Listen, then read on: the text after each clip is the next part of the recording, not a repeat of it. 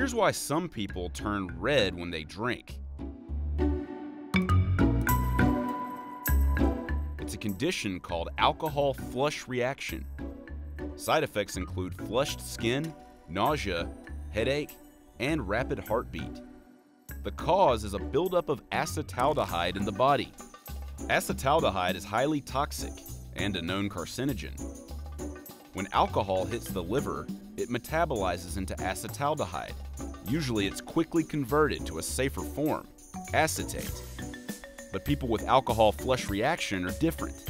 Their body turns alcohol into acetaldehyde faster, but their liver takes more time to turn acetaldehyde into acetate. The results are a less intense buzz, harsher side effects from acetaldehyde poisoning, and long-term, a higher risk of mouth and throat cancers. Alcohol flush reaction is a genetic condition. It's thought to originate among the Han Chinese in central China. Over the centuries, it has spread throughout East Asia. An estimated 1/3 of East Asians have it. Since the condition is genetic, there is no cure. The upside? Those afflicted often avoid excessive drinking and alcoholism.